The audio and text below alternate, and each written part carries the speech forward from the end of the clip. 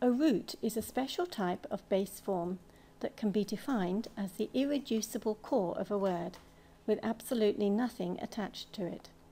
It is the part that is always present in a word, possibly with some modification.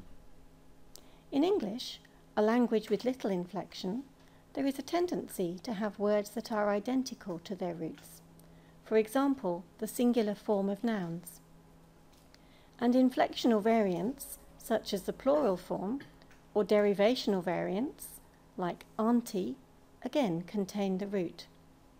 In German, by contrast, roots are often different from actual word forms. The root of the German equivalent of aunt is not an existing word form. The singular noun is built by using the root and a suffix.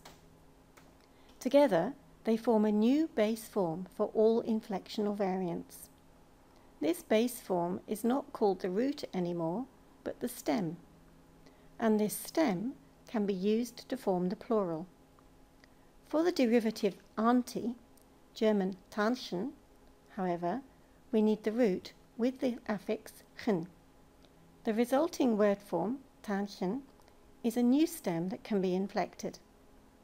So roots are base forms that constitute the core of all word forms of a lexeme.